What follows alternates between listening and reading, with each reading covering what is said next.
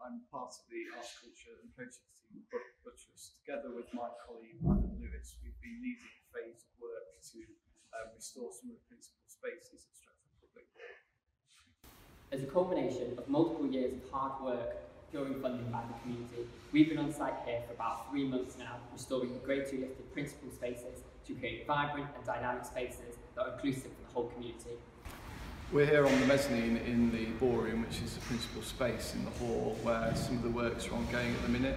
These include the renewal of the lighting installation, which features lights at high level and also a series of track lighting around the perimeter room to offer a dynamic and flexible lighting installation for different uses. As part of the works, we've proposed a new redecoration scheme. The scheme is sympathetic to both the historic fabric and a contemporary take on the original decorative scheme. Working with a paint conservator, members of the Friends of Stretford Public Hall and the local community, we developed a number of potential decorative schemes utilising paint supplied by a local company. As part of the works, we've managed to incorporate the renewal of the existing heating installation in the ballroom. The scope of this work will include removal of the existing radiators and replacement with a more traditional floor standing radiator.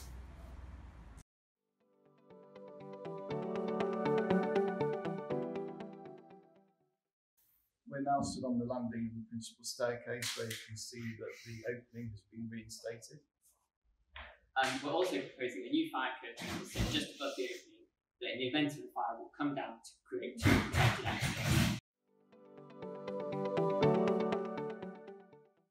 We've created a new opening into the ballroom to create a new kitchenette servery in this space. This will be kitted out with new fridges, glass washers, sinks and kitchen cupboards to create ultimate flexibility in terms of a refreshment servery. In here, the bar will have a movable bar that will be able to be pulled out and to be used at any space within the hall that will create added flexibility for the users. This kitchenette is then also replicated at the other end of the ballroom for use with multiple flexible events.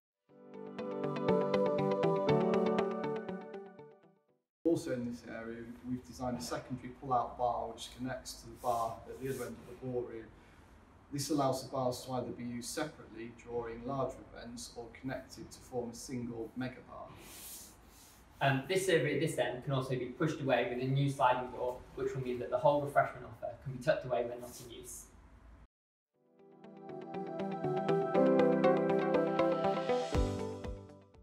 As part of the scheme, we're reordering the 2 storerooms that were originally in this position to create 4 new toilets, storage decks and storerooms. We're now stood in a new toilets area where installation of sanitary ware is progressing. To reduce the visual impact of the space on Chester Road, we've actually stepped the toilet cubicle closest to the window away, which creates a really interesting double height space. Above the toilets is a new storage deck area. This will be a space for light storage for the Friends of Stretford Public Hall to use.